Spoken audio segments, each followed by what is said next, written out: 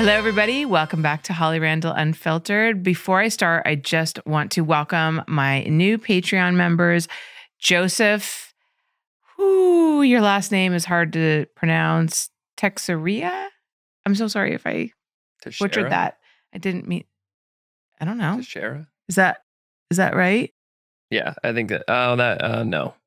No. Okay. Before I introduce my mystery guest, who you can now hear because I'm trying to get him to help me pronounce names. Before I ignore him. There's nobody there. I want to talk about Joseph Texeira. I'm so sorry. Joseph. Joe. Good old Joe. Our friend Joe. And Robert S. for joining my Patreon. Thank you guys so much for supporting this podcast. It means the world to me. I really, really appreciate it. And of course, if you want to support my podcast, go to patreon.com/Holly Randall Unfiltered to get access to episodes like this streamed live and also be able to submit questions and all kinds of other bonus goodies. All right. So my guest today was awarded the Adult Empire Male Performer of the Year for good reason. He's one of the most solid performers in the business right now with a really insightful perspective on the industry and relationships. And he's a performer and a producer for LA's Kinky Rabbit Parties, which we will definitely get into. Welcome, Codey Steele. Hello. Hi, everybody. Hello, Mystery Man.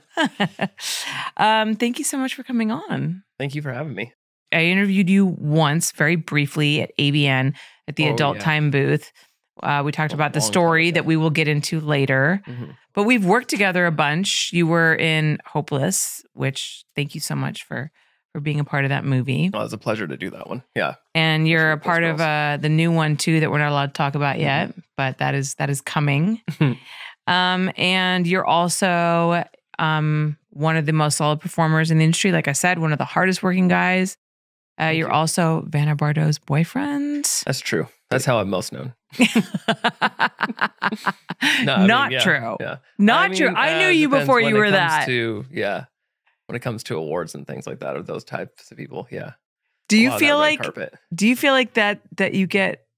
Oh, for sure. That a lot. But I mean, it makes sense. With the industry, the women are touted the most. Mm-hmm. And I think within the industry, I definitely have that. But a lot of times when it comes to red carpets and things like that, like the amount that she's done, the work that she's put forward and things like that, a lot of times it's very overshadowing, Mm-hmm. Yeah. And the fact that she won Performer of the Year 2 years in a row. So XBiz 2 years in a row. AVN was last year. Yeah. Yeah. I mean, and just swept the awards. Yeah. I think actually when we were out with Vixen after that, I think that was their most awarded year was last year. Wow. They pulled home the most awards within the company, the group entirely. Yeah. Wow. So yeah. How much of that went to Vanna's stuff? I think with her, she took home 6 AVN awards. Yeah. And I think with the movie in its entirety, I think it was somewhere up near 9. Wow. Yeah. How did you guys get all those awards home? Did you bring a wheelbarrow? That was the thing. Did honestly, you have an award butler? We've been asking to, and if you were out there were a couple of people who got shots of us after we were leaving the AVN area. And I am just carrying boxes of awards because they just gave them to you. They gave them to you and they're heavy. Yeah, well, that's the thing too. And now we flew. So I'm like, all right, we need to go buy an extra suitcase. Luckily, we found ways. We just took them all of the boxes and just took the awards themselves and found enough ways to pack them in the suitcase and disperse them across the suitcases. Luckily, I pack light, so we were able to get them all back. But yeah, there was a couple people who got pictures of me literally carrying all of them and her just up front with her big 2 that she had, for her showcase and then for her as Female Performer of the Year. But yeah, a couple of people got those pictures. We've never seen those pictures. So if you have one of those pictures out there, please tweet it or send it to us or yeah. Yeah, you can send it to me. I will forward it on because I would like to see that. Yeah. Yeah. I got one and that was heavy. I was surprised at how much weight that held. Yeah, it's a real thing. Like you would almost think that they might be just kind of skimping on it, but they're heavy. I think actually when I weighed them out too, they weigh like 8.6 pounds a piece. Yeah. Because we had for the airplane, Right. I'm like, we have to know what we're doing here. So yeah. That's a good problem to have. No, for sure. Yeah. So the cabinet at home is full. Let's start off with your background. You said you grew up Mormon, is that right? That's correct. So tell me a little bit about that. Were your parents super religious? I know that there's been different varying. Yeah. They weren't anything like there's fundamentalist Mormons, which are the ones that all the stereotypes that you would think about it are kind of true with them. They have multiple wives. They live kind of in the middle of nowhere. They marry women off very young. Your standard Mormon person is literally just a Christian, essentially. Just, a lot of them still drink caffeine and things like that, which is something, that they always get things for, where it's like Mormons don't drink this or don't do, they don't drink alcohol. I know a lot of Christians do, and Catholics especially, but they don't drink alcohol. That's one thing that's throughout the most of it. But are yeah, you they're like just not standard. allowed to drink alcohol? Like if you're Mormon and you drink, do they kick you out of the church? No, it comes from a thing where I think it's in the Bible. They said that you're not really supposed to enjoy strong drink or a mind altering drink. So when Joseph Smith wrote the Book of Mormon, or translated it, whatever, it was something that he there's a story about where he had to have something taken out of his leg, or he broke his leg or something. They had to do a medical procedure on him. And the thing back then was just to drink whiskey until you were so drunk you couldn't feel it, and they would do it. And he turned down the whiskey because it was against his religion to drink it, because no mind altering substances, and did this all raw and just let them, So that's the touted story with it, where it's we don't drink because, our founder said that we don't do any mind altering substances. But caffeine is a mind altering substance. Sugar is a mind altering substance. We ignore those ones, but alcohol is the one thing that they're we don't go out and drink at all. There's no drinking in the religion as part of it. Like Catholics will do wine. They don't do anything like that. It's just water, bread. But yeah, Mormons it's just a standard. My parents were standard. Just, go to church every Sunday, worship, pray, all that good stuff. But yeah. How are you with religion now? My real thoughts on it are I'm actually against it. I believe that you don't need a religion or an ideology to tell you to be a good person. I think that what it does is it creates this narcissist type of personality disorder, where people believe that they have an upper hand on other people just because they're touting some sort of ideology that they believe in, and it leads to a lot of division. But, everyone can do whatever they like. I don't participate in any sort of religious ceremonies or anything like that. And as far as my family goes, they can pray or whatever. I just be quiet during it and don't, really interrupt it. So, they can do whatever they like. Everyone can do whatever you want to do. Just don't try and infringe and make me do what you want just because you believe in it. Right. So, yeah. What I find funny about Mormonism, or the way that people view it. So this is coming from somebody who grew up in an atheist household. My dad was a very staunch atheist. So Vanna did as well. Literally never went to church. My dad thought people who believed in Jesus were stupid. That kind of he was a very intellectual. Mormonism, I have seen made fun of a lot, especially the Book of Mormon, which is one of my favorite fucking musicals. It's so good. Oh, it was amazing. It's so good. Especially when you're raised Mormon too. There's so many jokes. There's an exterior where they did it where it's this is funny to everyone. And then there's underlying things that are just hilarious that they get where it's if you were a normal person going to see you never raised in that, you have no idea the depths at which they understand that religion and all the hypocrisies within it. It's crazy. The funny thing, I think about that, and I think about how people make fun of Mormons, and then, and they talk about what a ridiculous idea it is that John Smith, he found extra writings on gold plates in the ground or something like that.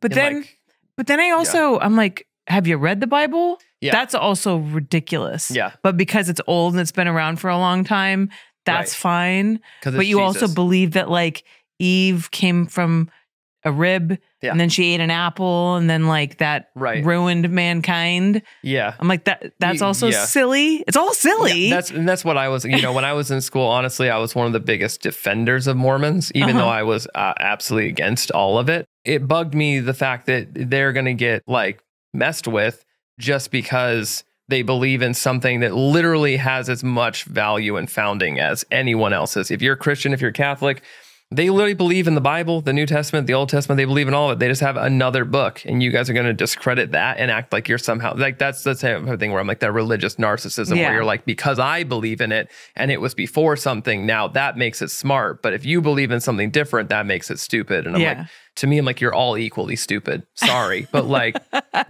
I respect your right to be dumb. But like, that's just, you know, whatever. So yeah. I will say that through like my journey in life, through like my battles with alcoholism and all that kind of stuff, and, you know, joining a 12-step program, whatever, I have like, I don't want to say higher power because even that word like is weird for me, but I definitely believe in, I guess, the law of attraction, kind of what you put out into the universe is what you get back. Right. And I have to say that I do think about how religion might be a really nice, or some kind of faith is probably a really nice thing to have on some level. Yeah. You know, to go through life and to truly believe that you are destined to go to heaven, and that when a loved one dies, that to really believe that they are like going into the comforting arms of God and they're going to be taken care of, and they're happy now and they're watching you and they're waiting for you. Like, that's a wonderful belief to go through life with.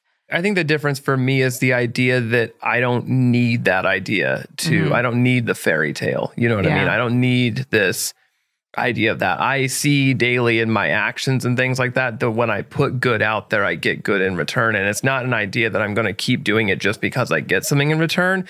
It's just an idea where I'm like, this is how things should be. If you want to see change in society, see change in something, just be that change in it, and then you can make that happen.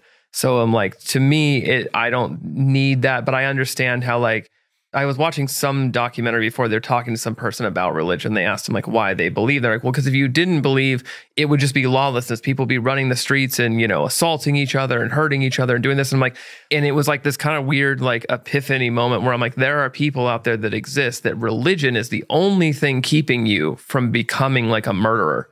Or like a psychopath. You're just like, oh, well, God said not to. And I'm like, that is an insane idea in my head, to think that if you were just left to your own devices, no rules by society were put on you, that you would then choose to be evil in a certain way. You know what I mean? Like you would choose to just hurt people because you're like, well, there's no consequences anymore. I'm like, I just don't understand how someone's brain gets to that point of believing that, you know, needing something like religion to be the foundation of like, well, this is why I'm good. You know, Santa's watching you, so you better be a good kid. I'm like, just be good in general. Which, you don't by need the way, really works around Christmas time. I fucking love Santa. I threaten my daughter with Do you Santa. do the elf on the shelf thing all the time. We haven't gotten there because she was too young to understand it last year. I think this year she'll understand it. Brother stuff, but they're always watching you, looking at me sitting right there. Oh no, Santa's like the best. I'm like, do you want Santa to bring you toys? Then you need to clean up your room. The speed at which she moves to clean up her room is unbelievable. Right, and it works well with children. Absolutely. But as an adult, I'm like, you don't need that. You don't, you know, we put training wheels on a bike to start, right? But eventually you learn how to ride a bike. Yeah. So it's like, why are we still putting training wheels on this when you're 35? It's like, I was going to say, like, shouldn't what makes you grow up to be a good person and want to do good in the world is your parents, right? The upbringing that you have. You're taught from a young age that you should behave this way towards people because it makes them feel good, which makes you feel good and just creates harmony in the world. Like, that's where it comes from. And if people are inherently evil, then I don't think religion's going to make any difference in that case at all. They're always going to do whatever they want anyway. Right. Because it always comes back to that narcissist part of it, where it's like, if you think that what you do is right because you somehow are above everyone else and know more than everyone else, then no matter what you do, you're always going to back it with this ideology that I'm right, therefore my actions are right. And you don't ever check yourself because you believe in your ego so much that that's what takes over. Yeah. So, you know. As somebody who works in the adult industry, what do you think that does for like sex and people's view on sex? Oh, I mean, that hurts it detrimentally. Like I think that and that's one thing I've always been interested in, that might be a path for me after all of this and everything like that, is somewhere in education and things like that, just helping people understand, you know, or like therapy, and being like, look, whatever you throw at me, like, I've done it. Like, you know, we're on the same page. Because when you take away something as fundamentally human as sex, the feeling of sex or sexuality in general, it really takes away a part of a person, like a core part of a person. As much as you might believe different levels of sexual, I guess, intelligence are allowed and things like that, But it really just takes away from people their ability to just express a natural human emotion, and taking that away creates something other than a human being, you know, because that was coming from back when they all, you know, all the repressive eras of that were just coming from like, well, we're better than animals. We have these things to like repress ourselves. And it really shouldn't be that way. You know, if you're not hurting anyone, you should be able to act out whatever you would like to do sexually and be whoever you want to be sexually. It shouldn't be repressed or controlled by an ideology, because in the end, if it's something sexual that you enjoy, then it's natural, as long as it's not hurting or taking the autonomy away from someone else. So yeah. Agreed. So when it comes to sex work, you know, it's one of those things where I'm like, yeah, it's not for everyone. I'm like, do you like pistachio ice cream? Like, no, I hate it. I'm like, I like it. Different. Like, that's fine. You want, you know, you like cheese. I don't really care for that anymore. Okay, cool. Like, it doesn't have to, we don't all have to be uniform. We don't have to like sex a certain way or participate in sex a certain way or participate in sex at all. But just because I like to do it this way and participate in a way that shows to many other people, you feel like you can tell me what to do. I'm like, that doesn't make any sense. So you don't believe that people should be able to go out and like protest against pistachio ice cream or follow them on Instagram and like write a lot of protest against pistachio ice cream, go ahead, but you're missing out because pistachio ice cream is delicious. So, I love how 15 minutes we like totally went off track, but that's fine. That's what I love about this podcast and talking to people like you. So you grew up Mormon. Yes. And then that's where we were. And then you got into the industry while you were living in Arizona. Yeah. How did that whole thing get started? So I had an ex of mine that did camming way back when one of the biggest cam sites, all girl cam sites, maybe had 4 pages up total. Like, so there was no one doing this back then. And she was killing it at it. And we had, you know, she was doing different shows and stuff. And we had made some videos of us and things like that. And we were selling them online. And as soon as I made some of those videos, other girls that were camming also in the Arizona area had seen me with her and asked about it. And I had worked with a couple of those other girls. And they're like, hey, like, you could maybe even do like, are you doing porn? And I was like, no, but you know, I've thought about it. And I had a job where I was kind of writing my own schedule at the time. I found Nubiles out in Arizona, and I saw a lot of girls talking about it. I didn't ever go the route of asking girls online how to get in the industry, because that's never a good route to go to. You don't ever want to sit there and ask them that. They don't know you from anyone. It doesn't matter. Go find an agent, or in my case, I sent Nubiles an application, and obviously the applications were all geared towards women, but I was like, hey, I'm not trying to pretend to be anything. I just don't know how any of this works. How do I do this? And they were like, hey, we've been looking for like a guy in Arizona, just in case we have people who leave shoots or don't make it out, or I guess don't fly out, or testing, you know, anything that could happen. And so they just hit me up and they're like, hey, like, if you go and pay to get yourself tested, we'll give you a test shoot with another director who's trying to make his way into this, and like another talent, female talent who's trying to get into the industry. And so, yeah, you'll do a shoot. And if you do it, we'll just pay you back for the test. So I'm literally not making anything. I'm just making my money back. And back then, paying $250 to get tested was like a lot of money, because my rent was like, it was like a quarter of my rent essentially. So I'm like, okay, I really need to like save to actually hit that mark. And then also, if I don't think I can do it, I shouldn't do that, because I'm just going to waste all this money, you know? Yeah. So I kind of want to get a little bit more into like your actual application to Nubile Films, because like you said, I get so many emails from guys who want to get into the industry, and they're always like, how do I do this? Like, what did it look like? Like, did you write a professional letter? Did you send photos? Like, how did that go? I honestly don't remember all of it. I think they just had the standard, like, model enter your name, you know what I mean? What do you know, height, weight, breast size, you know, all that type of stuff. And then send pictures, essentially. For breast size? And so, right, 42B. I just put that in. I sent the pictures of me, obviously, and was just like, hey, you know, this is what, you know, where I'm at. Like, what can we do? And yeah, it ended up working out like that. So I think that's a good point, though, because I do get a lot of emails from guys and they don't send photos. Yeah. They're like, hey, I want to break into the industry. Like, this is my name.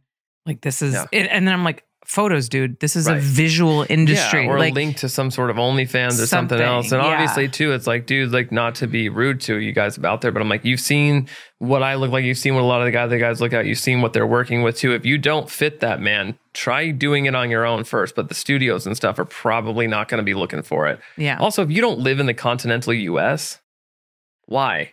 Dude, like, you know, I know. We know what countries we're talking about. Yeah, we get a lot. I get a lot of guys. I mean, look, to be honest, like I get a lot of guys from like the Middle East writing to me and from India. Yeah. And the thing is that even if like you're a very like capable possibility, to get a working visa to come out here and shoot is like damn near impossible. Yeah. So it's like I don't know what to tell you, because also shooting porn there is illegal. Right. I always just list what I list is I'm like, here's the thing. I'm like, this is what you're going to need. You're going to need to get yourself to the United States. You got to get yourself to LA. Or at least to Europe. Which is one of the most expensive cities to live in. You're going to have to put yourself up in some place, which is probably going to cost you at least $2,000 for the month. Then on top of that, you're maybe going to work 2 or 3 times.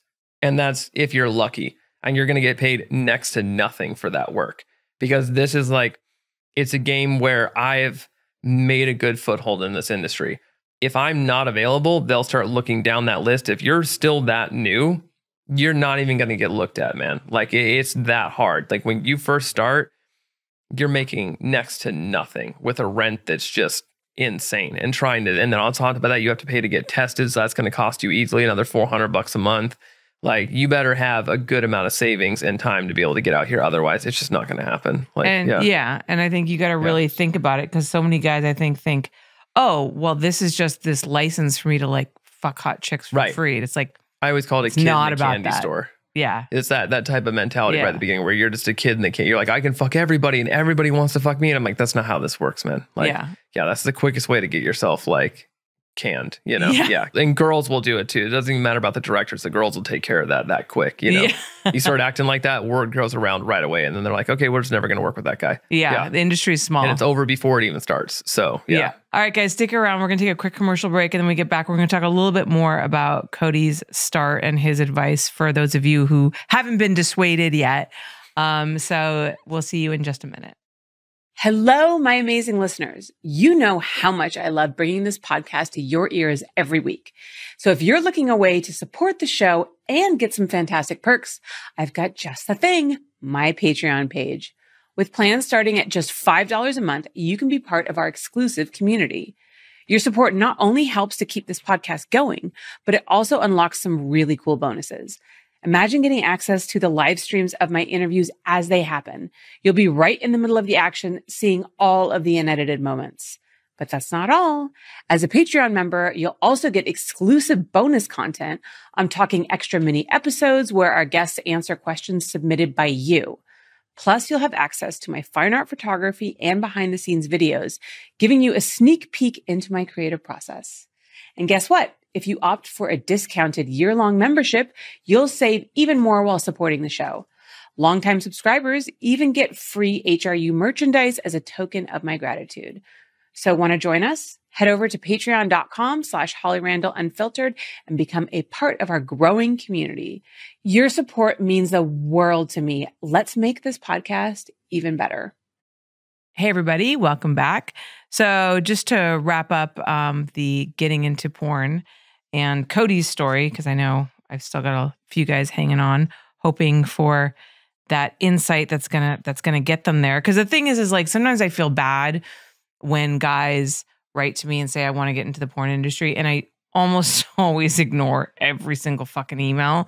And sometimes I do think to myself, like, every guy that I work with now who's like a solid performer that I book a lot, that I like, was that guy at one point. So you basically got him because you were dating somebody who was camming. You started doing videos with her. So like you had a little bit of experience. And then you had that work to show other people. And so that kind of was your foothold. Do you think that that's really what helped you get in? No, honestly, because like doing it at home, like you're filming OnlyFans at home, or the stuff we were filming back then, nothing even close to what we're doing on set. Like not even close, like not even same ballpark, you know? That was just, I guess, the very first rung of experiencing whether or not you can get hard with even a camera watching you, not even a human being, but just a camera watching you. I think really what it is my ability to learn. I'm a very quick learner. So if you show me something, I'm going to be able to repeat it pretty quickly and learn it for myself. And that's one of the things that I've always said as far as male talent are concerned. I think some of the best male talent, you're almost part of the crew because your idea, they're setting up lights, they're setting up cameras, all in these angles to make the girl look her best. And then you're the on scene, like gaffer almost in a way, like you're moving the girl in these positions. And yeah, you're moving her in a position that obviously hopefully feels good to you, but also posing her body in a way that underneath those lights and those cameras looks good for the cameras. It's not about you as much as you might like to think that it is. It's more about making her look the best she's going to look. And then obviously having sex with her in a way that the company wants you to. So yeah. It seems like so little of it is actually about your pleasure. Yeah, not really. No, a lot of it. Yeah. Yeah. I mean, obviously there's, any day doing that is typically better than most other days, but at the same time, yeah, it's not about you. So, yeah. What do you do when you get on set and you're like not vibing with the girl or she doesn't seem like she's interested in the scene? How do you handle situations like that? Take a blue chew. Right. And use code Holly. Get your first one for free. Just pay $5 in shipping. BlueChew.com/Holly. Yeah, there you go. Go on. Right. It's almost like it's habit. I mean, as a guy, I think our brains work differently. Typically I can kind of find something about that person that I would be into. If it really gets to that level, when I was first starting, at that point, that's work, man. That's a performance. You got to perform to a level to be like, all right, I'm going to pretend like I like this person. I'm going to pretend right now that this is someone I actually want to have sex with, right? And then push through it. So, you have to just try and, I guess, kind of fake it to a certain extent. I mean, nowadays, if it was really down to that point, I would just not do it. I have the reputation to be like, I'm just leaving this alone, walking away from it. What I mean? I'm not doing that anymore. But back in the day, yeah, it's still one of those things. I think that's something, because I texted you about it from Demi's episode 2, where I wanted to hit on the fact that, there are a lot of girls who come in that maybe do this for the wrong reasons or disassociate during or don't really want to do it. And I think one of the days, because this is like another thing on there too, when I felt like I was really in the industry, like I was really like a respected performer, I looked over at the director and I knew that this girl was not into it. We both could tell. And she just took a second to like leave the room to go to the bathroom real quick and come back. And I looked at him, I just went, and he was like, and just gave me that notice of like, I know it's not you. I know it's her. Just get this scene over with and we'll all go home. You know what I mean? That type of thing. Where before, as a male talent, I was like, if I don't make this look good, like if I don't push this, if I don't get this to a point where this looks like something decent, they're going to be like, why would we hire you again? Because that girl obviously wasn't into it. You weren't doing your job well enough. And I think that, I think that what gets discounted a lot in that is the male experience of that, of going to a set and having to be the one that gets hard and goes inside of someone knowing the whole time that they don't want to do this. Like, I'm a big empath. I feel that type of thing.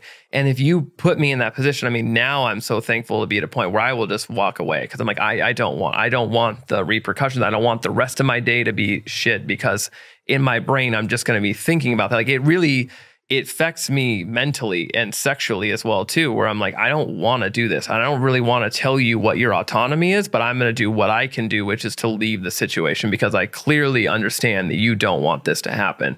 Luckily, it has been a very long time since I've had something like that come up. But at the same time, that's a really detrimental experience to the male on the other side of that. And I know that the women, I'm not trying to victim blame anyone or say that anyone's feelings were invalid because you might be going through something or you might have had traumatic experiences and things like that in the past, but I don't know those things. I'm not your therapist. I'm not in that room with you. And this industry is obviously a place where you're going to be doing adult actions in an adult way on an adult set with another adult. So when you come to set like that, when you bring those things with you, a lot of times it just gets spoken in this light where it's like, oh, it was me and I was in this place and it affected me, but you're discounting the effect that it has on the male performer as well. Like, I know not every guy is going to have those same emotions, or not every guy is going to feel it that same way. But to me, it really like hurts me and almost makes me like emotional talking about it, just because like it just sucks to be that person on the other side of that, the receiving end of that, and to really look at someone and understand that they don't want to be doing this. Something as intimate as having sex, where something that's super intimate and very much a part of my life that I really love. And to watch someone take that thing that you love and just make it into this like experience that I'm feeling with them, where I'm like, this is horrible for you. You don't even want to do this. Like, you don't want to be here. I'm like, it just makes me feel gross. And it makes me feel like I don't want to do this anymore. Yeah. And so one of those things where I said, where I'm like, I don't want anyone to feel like you need to be in love with the person that you're working with every single time, or you need to be all over me the whole time. I'm like, no, but like, if you're going through something, if you need that time, if you need some space, or you're trying to figure something else about it, this is not the place to figure that out. Like, don't put that on someone else. Don't involve someone else in your stuff, because you don't know, that guy could just be like completely ignorant of your feelings and just who cares, and then make it even worse. Or it could be someone like me, where now the rest of my day, I'm like, I almost want to cancel the next couple of days to really just take a minute to center myself, because I'm like, I don't want to. It affects you that much. Oh yeah. Like it will affect like my whole drive, my mood for that too. I'm just like, cause it just, I can tell, I understand. And I'm like, I feel sorry for them. Yeah.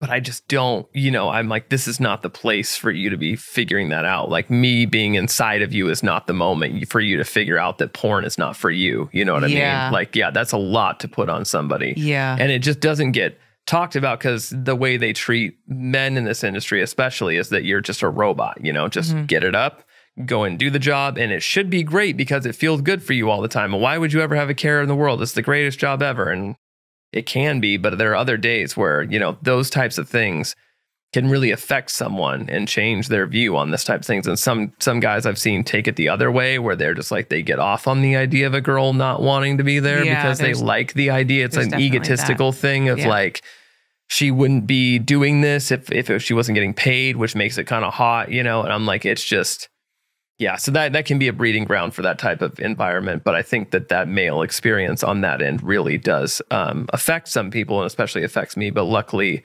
I feel like I've gotten to a point in the industry where now I can just say no and be like, look, like, you might want that and you might want to keep trying it, but like, you need to figure yourself out first, and I'm not going to be a part of that. So yeah. No, that totally makes sense. I hear you. I've definitely been in a situation where I was directing a scene and like the girl didn't want to be there. And I remember actually having arguments with agents, and I'm so glad that the culture is different now, especially like after COVID and with the rise of OnlyFans and everybody being so much more independent and not afraid to be blacklisted by canceling or saying, I don't want to do this or whatever.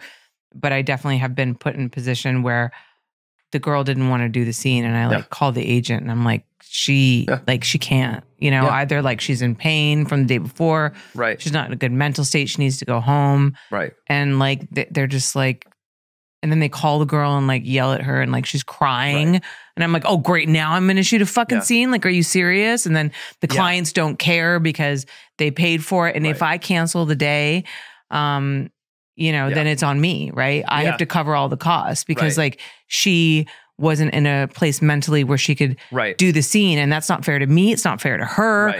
It's not fair to really anybody. And it's like the company should, and now like, I'm so grateful. I mean, I'm not shooting right now, but working with MindGeek or Elu, like, especially now I have this stance of like, if she's not okay, kill the day. We will pay people's kill fees. Like we understand, we don't want them in that position. And everyone, it's not good for anybody, and it's not worth the money. And everyone can do it. I mean, even like Owen Gray, I think is one of the best examples I ever had with him on set, is he literally tells you when you're coming there, he's like, hey, if something changes during the scene, if you get 90% of the way through and you're like, I just can't do this, I need this to stop, I need to go home, he'll still write you a check and send you on your way. Like, you're all set. And it really just comes from someone who actually cares. Like, he's not a huge company. He's not making ad scenes and pulling in all this money and just rolling it in enough to be like, oh, I can just throw things away and who cares? But it's because he was a performer and he understands that and respects that idea that, you know, some people will push themselves further because they need that paycheck. Like they need that money for something in this city that costs way more than it should ever cost for anybody. But like they need that. And that's the main factor. And there are some people who could have had a really crappy day or really crappy week and just put it aside and be like, I'm still here and I'm a part of this. And there are some people who just can't do that. And I think it's one of the things that needs to be taken care of more often is really being like, you know, hey, like we can really lose this day. Like we could lose this if we need to. Like it's not going to break something if we just, for mental health reasons, be like, hey, look, this day is just not going to work out the way we wanted it to work out, you know? Yeah. And, you know, it's one of those things where some of the girls I know, they're worried about being a bother on set or being this or being that. And it's like, you know, you really got to take care of yourself, though, first and foremost. You know, that's what needs to happen. So, yeah. Definitely. What is your favorite kind of scenes to do? Do you prefer gonzo or features, big productions, at-home amateur? You know, I like to be challenged. It's hard to say because there's parts of it that I like about all. Like features I like because I like doing the movies and really portraying a character and doing something that's kind of different, and also doing something that I know is a part of a bigger scope of something, really making an idea of who a person is come to life in that type of thing. And I think one of the reasons I've gotten cast a lot for features as well, too, is because I'll carry that character into the sex scene. I don't just stop at which I think kissing, is so important. You know? So many people drop that character once they get into the sex. And they do one thing and then it just comes out the same. And I think that's one of the things, too, that I've harped on before as far as like just a performer in general. But I believe for male performers and female performers, it's different. Female performers, your versatility comes from the types of scenes you do. You could do anal, you could do this, you could do that. You know what I mean? You can do all those types of things. And I think for male performers, it comes from the other end of knowing that if you're supposed to be kind of a more timid character in this movie and you're really supposed to be kind of pushed by the girl or something like that, that you really keep that character through it, because it doesn't make sense when like I was doing teen roles and stuff where I'm supposed to be like a virgin and I'm like, oh my God, like I've never seen boobs before. And then 2 minutes later, I'm like choke fucking her and like slapping her and stuff like that. I'm like, it doesn't make sense because this character is not that person. So, and I think a lot of that comes from ego and things like that. And I think it was one thing Seth had also said on here as well, where, you know, a couple, you know, a good decade ago or even a little less, it was always about that gonzo. Like you could do the other scenes, sure, cool, whatever. But when it comes to the awards, to the attention, to the nominations, to the actual things that people consider in this industry to be what matters, is it always came down to the gonzo type of scenes, you know, as rough as you can be, as hard as you can be, doing these crazy positions and stuff like that. And I really think that someone's overall performance, of course, includes gonzo, because gonzo is a part of the industry, but it also includes the tenderness or the nuances to sex that can go into a sex scene to really bring and keep a character throughout something, rather than just being like, hi, honey, I'm home from the office. Time for me to like, you know, gag you or something and like choke you until like you, like, that's not what you wanted for that scene, you know? I have a question. So you mentioned the awards, because I've heard so many girls tell me that, you know, in order to win that coveted award, like, you know, performer of the year or whatnot, they need to do a gangbang, or they need to do a DP, or they need to do anal, or they need to do whatever, all of these things. Do you ever feel like trying to achieve those awards pushes girls to do acts that they may not be comfortable with because they want that award so badly? For sure. Yeah, I think that people... I think what it is it's a hard line to draw. It's a very gray area kind of thing, because at work, right? Maybe you have a corporate job and maybe you stay 5 extra hours at night, one night, or you stay 3 extra hours, or you go out of your way to buy your boss coffee, or you go out of your way to do another project or to train someone else. Those are all acts that you'd be like, okay, you're perfectly fine with. You're doing something you maybe didn't want to do in order to show that you can, extra mile. Right. You're going that extra mile. You're a team player or what have you. And the thing with the industry is that extra work is sex. So it really comes down to is this girl putting herself in harm's way? Are you having, you know, like a lot of girls were like the eating disorders. Are you really ready to do this? Is this something that you want to do and you know where this will take your career? And maybe you're not so comfortable with it, but you're ready to do it. Or do you feel like the only way to get yourself noticed, the only way to get all this is to really just do something that you don't have the ability to do? And I think that always just comes down to the person, you know. If you're in a place where you're like, I might not like anal, but I know if I do anal, I might win an award, and you're fine with, you know, exchanging the two. I guess if it's like, it's whether or not, is it a challenge or is it you compromising your boundaries? Right. And that's where that gray area is hard because it is, you know, to me, it's the same as if you're like, I'm going to do an anal scene. Maybe your boss is like, I want you to take this transfer to another state and be away from your family for 2 weeks or 3 weeks to train people, right?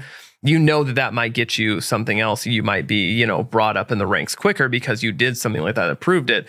But you also have to sacrifice time being away from your family. You're going to be uncomfortable. You're going to be in a new place.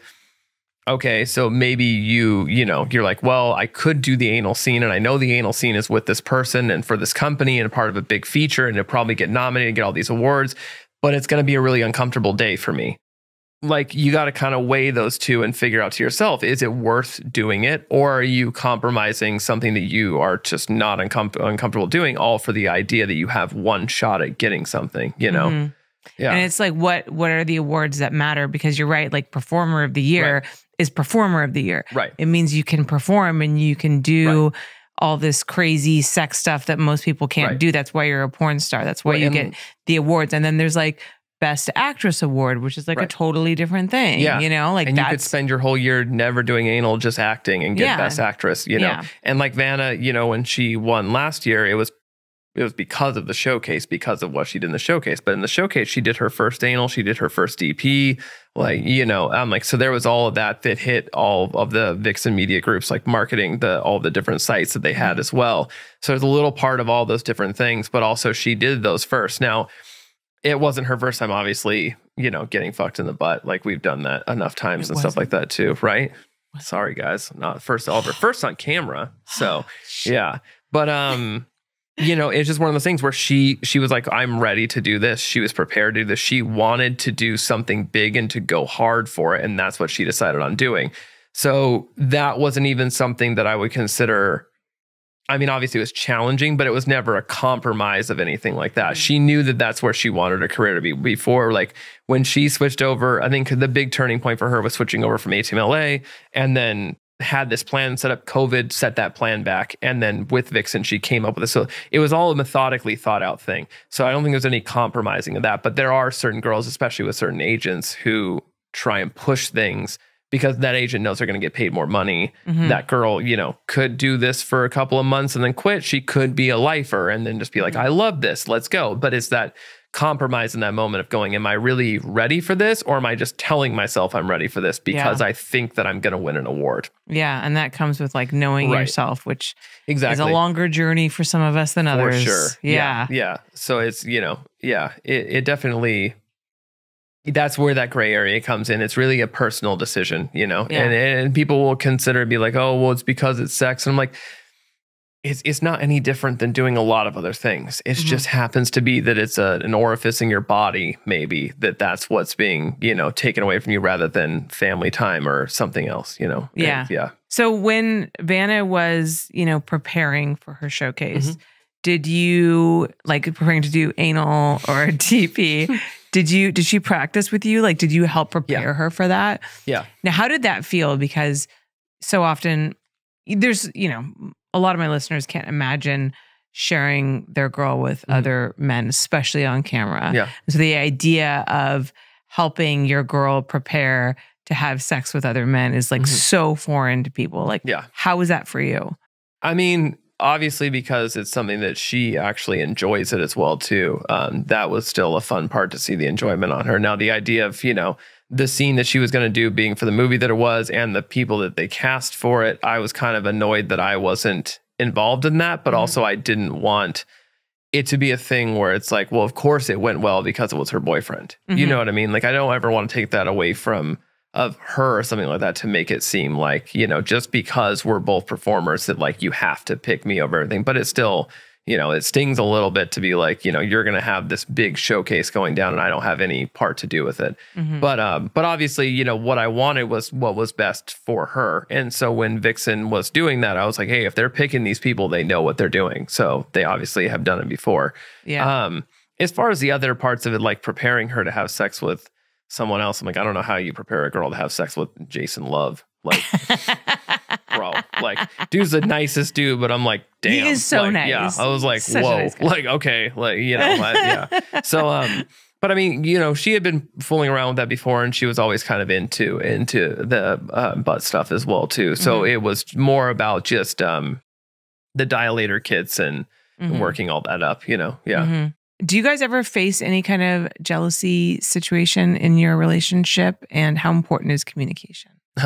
I don't think we've really ever faced any sort of jealousy on that end, but it's also because she's super picky about people. And I've also been someone who, whenever it comes down to like another guy or someone that she might be into, like I'm always considerate of the fact that I have 10 years on her. I have a lot more experience dating as an adult and experiencing other people and things like that. So we always talk through some of those things. And there's been one other person that she was kind of like seeing for a little bit. And it was just an idea of like, hey, like, you know, you need to make sure that we're checking in together the most, like the communication between me and you. I'm like, there's been other girls that I've fooled around with on the side, or people that I've kind of kept that were like almost getting to the point of like, oh, maybe this could open up into like a dating type of thing. And it's always come down to the fact that I'm like, you know, whenever I'm talking about taking time with this girl or someone else like that, or doing something else, I'm checking in with her first, making sure that there's nothing that like she could need me there for, nothing that would take precedent over what I'm doing on the side. So communication is always the most, you know, thing like that, where I've even told her before too. I'm like, there's been certain girls, I'm like, this girl, when we go to this place or when we see her, she's going to act a little bit more towards me. She might be a little bit more emotionally invested. And I'm like, I've made it very clear to her that I'm not as emotionally invested in her and made it that way, but I can't help the fact of how she feels about something. And just letting her know that, she was like, that's a really like insightful thing ahead of time to tell me, because then if I see her that way, I'm never wondering what your thoughts are on it. I know what your thoughts are on it, unless you're just absolutely lying to me. But I'm like, I don't. I'm not lying, you know. Yeah. That's why I wanted to make it very, you know, across to her. And I've even had girls who are like, well, they're worried about, you know, shooting content with me or fooling around at all. I'm like, if you want to, you could FaceTime her right now and she'll just tell you over the phone. It's fine. Because we have that type of relationship where I built that for myself, at least through just experience. She's like, he's never given me a reason to lie or things, that he's broken it off with certain girls when it got to a point where either they did something that we both as a couple felt like just crossed a line. And I think that's one of the better things too, is, you know, certain guys will try and they try and negotiate, you know what I mean? And I'm like, I'm not negotiating anything with this girl. I'm like, this is the most important person to me. You have to understand and realize that. And then if it fits, it fits. If it starts to not fit, I don't want to lead you down a road that's going to put you in a compromising place, because now you're hoping on something that we've not talked about or we haven't discussed, or it's not going to go that way. And just making sure that's very clear. So yeah, communication is obviously the most important So thing. you guys would say that you are polyamorous, like you do sort of date other people? It's very rare, but yeah. Okay. Yeah. If it came down to that too, and if there was something like that on the, you know, that was out there, then we could discuss that at the time. But most of the time it comes down to, you know, we've got a couple of different groups of like girlfriends and stuff in the industry, and they just always refer to me as the communal boyfriend. You know, I'm just passed around between other stuff like that too. But also it takes a little bit of that off of that, of not making it, I guess, what people would consider like weird, you know, like it's also part of our work, but it's a fun thing that we do. And I'm like, I enjoy pleasing different people and stuff like that too. But there comes a different limit between when it really becomes something that's like, oh, I could actually see myself dating this person.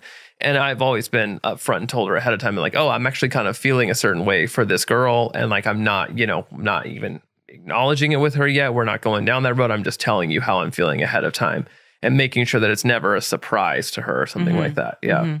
What is your favorite thing about Vanna? There's so many things. You know, the one thing I like about her is her strength, I think. Just her as a person. Like when she really decides to like do something, she puts her all into it, but also her, I guess her strength, or I guess toughness in a certain way, where like she doesn't just take shit. You know what I mean? Like she dishes it back. And I'm like, okay, cool. Like I don't want to have a partner that I'm constantly like worried about or trying to protect. Yeah. I mean, I'm very protective over her for sure, but just knowing that she could handle her own, you know what I mean? Like knowing that this girl's not just going to be like, you know, some guy tries to say something or act a certain way, or some girl acts a certain way, that she's going to just be like, oh, I guess, you know, I just didn't really know what to say. I'm like, no, she just knows how to dish it right back. Yeah. And so I'm like, I don't have to worry about you, you know, taking care of yourself. I don't have to be that guy that steps in the way of you, you know, or something. If you want to get into it with someone, like go for it. Like I'm there to back you up, but like you're that person that's going to like lead that, because she really is that tough and strong of a person. So yeah. No, she definitely comes and seeing off that her way. dedication coming up to the showcase over the summer was hugely like the turn on for me, just seeing the dedication that she put forward to it and being like, this is a goal that she wanted to achieve and she knew what she needed to do for it. She planned ahead of time. She executed the whole way through. And, you know, haters have seen it and been like, oh, it was this or it was that. And I'm like, no, it was just all hard work. Like that girl is tough as nails. So she's not taking shit from anybody, and like she deserves what she's got because she earned that shit. So yeah. I love that. I want to talk to you about the image of being a guy in porn. Would you say that the expectations for maintaining a certain physique are similar for men and for women, or do you think it's stronger one way or the other? A couple of years ago, I would have said it's probably a lot more on the girls. I think now where we're at, obviously there is, you know, you're still marketing an image. Your body is still a product. So that is always going to be there. But I think recently we started to evolve and have a better idea of like including more body types of people, including more, you know, different hair colors, piercings, tattoos, like things that you would never have seen in like 2005, you know. You wanted that bleach blonde, big fake boobs, nothing on your body, just no tattoos. And nowadays, you know, we have girls who, you know, they might put them in the alt category, but there are so many girls that fit the standard category that still have ink or still have piercings or still have something. And also the body types too. You don't always have to be, you know, tiny as a rail anymore. For guys, I think it's always been, there are certain companies that obviously the look, you know, needs to be that type. You need that muscular guy. And it looks better on camera, obviously, if you don't have a gut blocking a lot of those things, you know. I mean, like just logistically. You know? Yeah, blocking the penetration. I need every inch I can get. So I'm just sucking that back in and just like, all right, does it look longer now? I'm like, but yeah, I think now it is opened up a little bit more, but obviously as performers, you're always going to put that on yourself. And a lot of it doesn't even come from the industry. It just comes from, you know, examples in society. I think even outwardly, you know, as much as those girls, you know, your social media feeds might be filled with other girls who are, you know, snatched up or body work or editing their pictures. It works the same for guys. My feed is just constantly just dudes that are like, you know, they only eat chicken and rice all day and they just do roids and look yoked out and like go to the gym and also edit their photos too. And it's just like, it's this world where now you're just constantly bombarded by it. And there's no way, like, you know, and I always try to remind myself too, I'm like, if I ever wake up just like looking at myself, I'm like, I look like garbage. I'm like, there's also that guy that I'm comparing myself to. He's looking at himself in the mirror going like, I look like garbage too. You know what I mean? So it's like, we're all doing this to ourselves. We're all looking at these images. We're all seeing the same things. And it really just comes from reminding yourself, like, do I feel good? Do I like what I am? Because if you don't like something about yourself, feel free to change it. Like, go ahead and change it. But don't let other people or the idea that like social media has put onto you make you do something to change yourself, you know?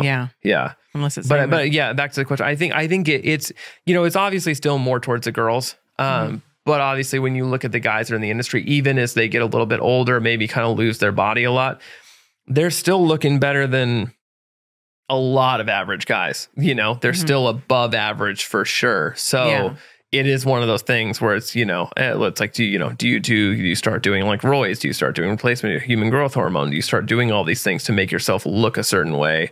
And it's like when I really get there, I'm like, is it really going to change, who you are, how you perform? Is it really going to change that? Or is it just something that you just need to get past mentally for yourself, Yeah. Also, like, I have to say, I keep forgetting because, I was born and raised in LA, which you're constantly surrounded by beautiful, skinny people, actors, all the models and actors and actresses come here. Yeah.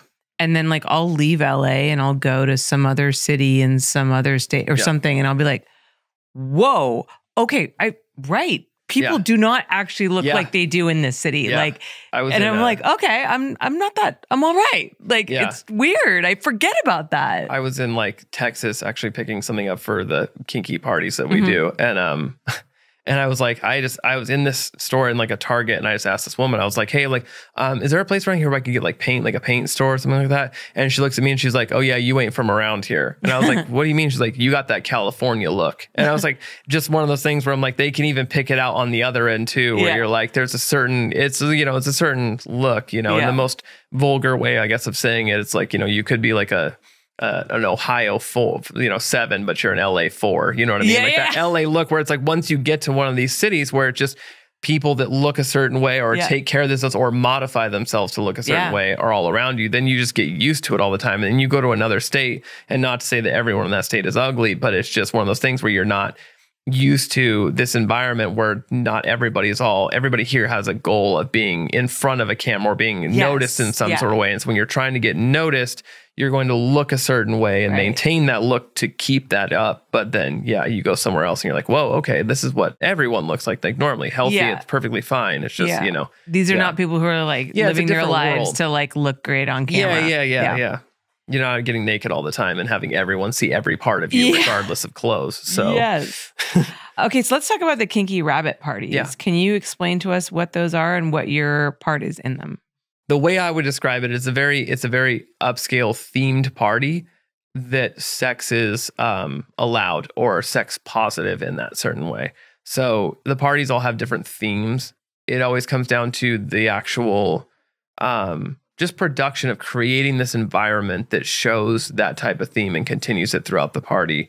And then at a certain point during the party, there's a performance. And after the performance has ended, that is kind of the cue to all of the guests to then now it's time to have fun.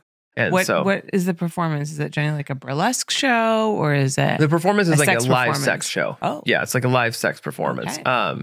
And so that's what kind of makes that job harder in particular, because you have to be in that moment ready to go. There's no let me go down on you for 10 minutes, or let's make out for a minute, or let me take some time to do this. Tell me 5 minutes before we're going to shoot the scene, because I'm going to go like pop a Viagra or like shoot up my dick with Capper Jack. I mean, you can because they do give you a good amount of notice beforehand, but it's still like, if you're having a bad day on that set, they just turn the cameras off and wait for you to get there. That's not happening here. It's got to go and be there. And if it's not, it's not. So, Do you think the parties would be as successful as they are without like dedicated performers? Because, they have like some pretty high-end performers that perform there.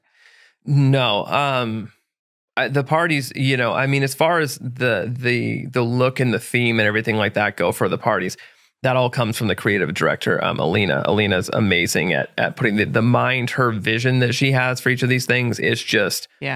She's imagining the craziest like type of party environment that you would think of, just, all the way down to every detail, the things that we build and put together there. The way, like, I have a video, I can show it to you after on my phone, but just, I took a video of the room when we had finished it, and then the room when we had reset it back to the house. And it's like, you would never know that existed there in that place, but it's their vision of creating and putting that together. And then the performers, as far as that sex performance show goes, the performers are so integral to that. Like, you have to have people who know their bodies well enough to know how to perform for a crowd, know how to like open up. So obviously having a skill of being on a porn set, it's a very condensed and short. It's maybe 10, 15 minutes as all the show is in its entirety.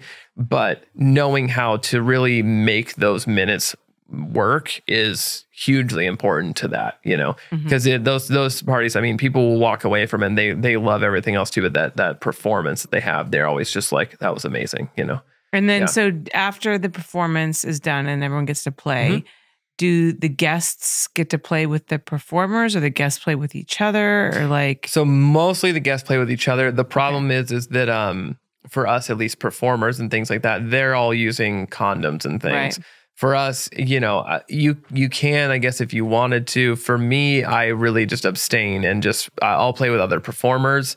If there were people there that were brought in from the industry, it might be like, okay, like, you know, we've been doing this certain role all night. We're ready to go. Like, let's go put on a show in this bedroom. And for us, it's just enjoying and having fun together. But to the guests, they're like, oh, like this is kind of being like, oh, wow, like let's like watch or let's like jump in, you know, type of thing with it. So, but yeah, everyone there is very pleasant as far as consent is always mandatory. Everyone is always kind of in the moment of even asking, like, oh, can I touch you? Can I do this? Can you do this? Is it okay if, you know, what do you like? What are your, as a couple, like, what are you okay with, you know?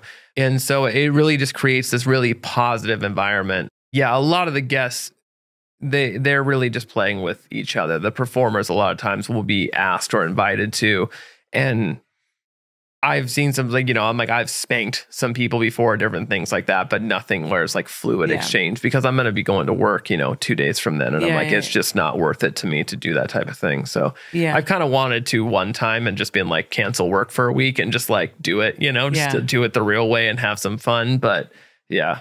Do the guests generally bring like somebody else that they want to play with? Mm-hmm. Okay. Yeah, a lot of it, and that's what I think the thing that's so unique about this group is it's really created this kind of community where groups of people will come together and they really kind of just play amongst themselves. So it's kind of like a swingers community. I would say it's more like just people who they just all like the exhibitionist deal of doing that type of thing. It's like just having fun with good friends, and then an environment like this just amplifies it. You know, you could do this at your house, sure, but is your house going to have lights and a DJ and performances and a theme and drinks and, you know, having a good time? You know, it's not always the same. So it really just provides this community environment. People are really just enjoying the night, having fun with each other. And honestly, a lot of times, you know, an hour or two into it, a couple of our rooms will just have run out of gas and people are just kind of hanging out and just having like talking and like a cuddle puddle.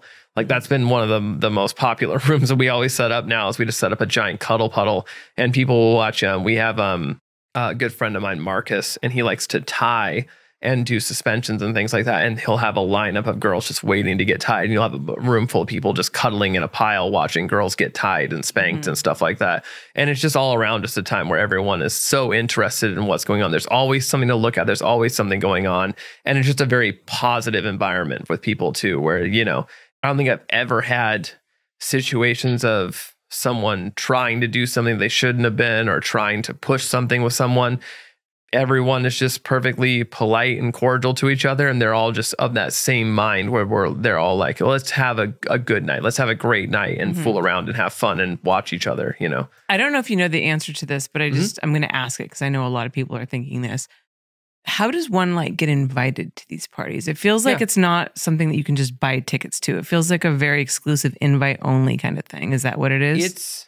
It's not necessarily. So you can go to kinkyrabbit.com and you can follow them on social media. You can look them up. They'll have the pink rabbit as the logo. It's almost, I follow them just because I love rabbit. I love their aesthetic their for it photos too. or aesthetic. Yeah, the videos on there are amazing of each part of it. Like you go and look at, you'll take a trip down like Alice's like little Wonderland type of thing, you know, just fall into the rabbit hole and just watch all of this, you know, craziness unfold. But you can go to the website, you can apply there. You apply through there. And once you're accepted and once you become like your application has been approved, you're then a member on that site. And then at that point, it is just as easy as buying a ticket. Okay. There are different levels to tickets. There are tickets just to come for the night. You enjoy the bar, you know, have a good time out there. And then obviously, you know, you're free to play or whatever. There are packages where you can have a bottle and a table to yourself, things like that. So there are things like that go on there. But really, it's, you know, it's through the application process and then getting approved. And once you're approved, then you're all set. You can come and go as you please when you buy a ticket. Yeah. Interesting. Yeah. I have a feeling really it's probably not cheap. It would be my guess. I mean, you know, we're hosting these parties, and when you see the videos and see everything that goes into that, like she designs all the costumes herself, the design, the aesthetic of the rooms, the things we put in there, like that is all us putting together an experience for people. So a lot of work and time goes into this. So, you pay for it. But when you pay for it, during the party, there's no cell phones allowed. The cell phones are all checked in up front and everything like that. So everyone is just living in that moment. There's no time to stop and take pictures or do this. So the videos, I talked to her before about where I'm like, we need some way to show people what goes on here without doing it in the because we want to protect everyone's privacy and things like that. We don't need to be blasting everyone's face all over the internet, but we also want some way to show people what you've done and what she's created. And so those videos really show, the creativity, the level of the performance, the level of the costume and the design, everything like that. Yeah. Once you get to see it, then you'll know what you're paying for. And when you go there, like, trust me, it is one of the most unique experiences in your life. Yeah. Yeah. Oh, that sounds fascinating. All right. Well, Codey, thank you so much for coming in. I still had all those questions that you sent me that we never got one to. Or two of them? Okay, let's do one of them because I still have Patreon questions too. Oh, that's true. So I still have a whole separate segment to do with you with Patreon questions. You pick one of these stories to tell me. Codey's just like been texting me randomly over the last couple of weeks, like stories. Because I'm trying to think of stuff. There's so many things sometimes I just forget. We could just do how Van and I met. Okay. Yeah. We talked. Well, we talked about the shit in the bucket. Listen, if you want to hear about the bucket shitting, the other one. Just go back into my YouTube history.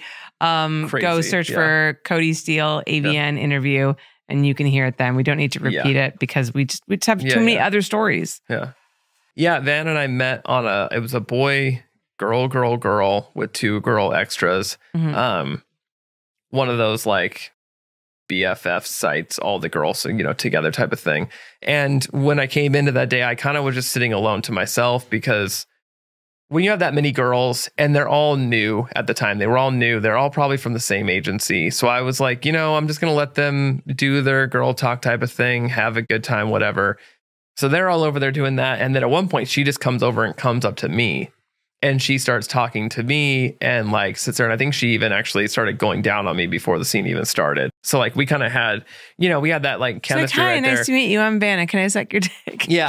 Well, she had told me after that she had seen me online before and she had a little bit of a crush to start with. So that's kind of cute. And then it was one of those scenes where, they're trying to test out girls, to see who takes the lead, to see who takes charge, who does that. And it was this kind of dumb. It was a scene where this director was like, it was supposed to be a bachelorette party and they hired me as the DJ, right? And so they're supposed to be going crazy at this party. And then eventually one of the girls was like, I dare you to like kiss him or like, do this or that. And it looks so bad because the house that he got was like, has these giant vaulted ceilings with these windows up top and the windows have no covering on them. Oh no. So it's clearly now during like the day. 2 in the afternoon, sun just blaring into this like rave, right? That we've created. Lights are still going, but you can barely see these like colored lights because it's so bright inside the house. Someone didn't like scout the location obviously first. We can't pay for music. So we have like a 2-minute, 15-second track that just repeats fucking over and over. And I'm like sitting there like doing the whole fucking thing and like this. And it's just the same track over and over and over again. But yeah, we did the scene. And obviously, at that point, I'm like, when it comes down to me, I'm like, I'm looking for the girl who wants to fuck. Like, if it's all 3 of you, awesome, we're going to have a good day. If it's 2 of you, cool. If it's 1 of you, okay, we're still working with it. And she was the one who really was like throwing it back, was like ready to go, And like, I don't think any of those other girls are in the industry anymore, but it's just one of those things like you can kind of tell from day one where you're like, if you're getting after it, you're going to get that call back, Yeah. And we did the scene. Then after, everyone else was like, oh, like we're gonna go outside and like smoke.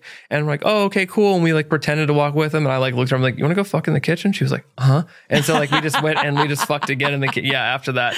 And then once I had kind of broken up with my ex, we had this whole story where like there were 2 other performers.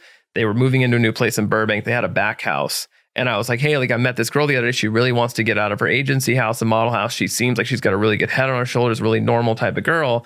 And they talked to her and met her and they were like, all right, cool. So she took the back house. And then what ended up happening is a couple months later, I broke up with my ex and they were like, hey, we need help with our rent. Do you want to just move into the other bedroom in the main house? So they ended up being the 2 of them in one room. I was in the other room and then Vanna was in the back house. And the other couple that we were there with, they were very open as well in their relationship too. So we would kind of just all hang out in the house. We'd just smoke, have a good time, and we'd end up fooling around and stuff a lot. And so from there, we kind of had this exposure and relationship. And I told her that I wanted to take a while before I actually started dating someone, because I don't want to do the thing where you just look for the things that your partner wasn't giving you and jump into someone else without really realizing who you're in with. You know, I'm a very intentional person. And so I told her, I was like, you know, I want to take some time, and we hung out for a while. We did a trip to Colombia, which also was on the thing as well too.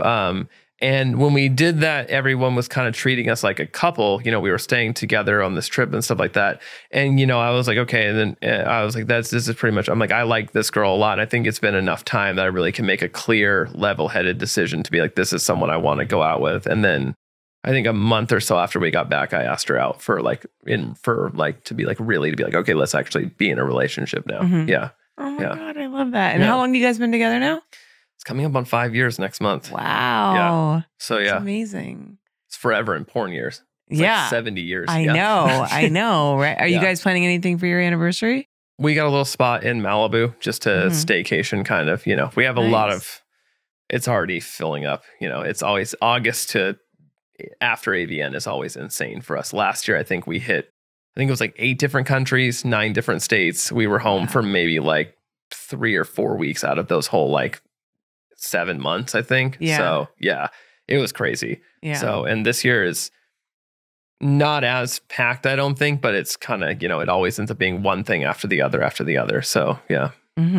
Oh my God, I love that. Well, I love Vanna and I love you. And so I'm so happy that you guys thank you. Found each other. I think that's really sweet. It can work. It can work. It's very, very rare, but it can work. Yes, you are a great testament to the ability to date in the industry and have a good relationship. I mean, she got you a reverse gangbang for your birthday. I still can't get over that. Right. That story. If you guys want to hear that story, it's on my red carpet interviews from the XBiz.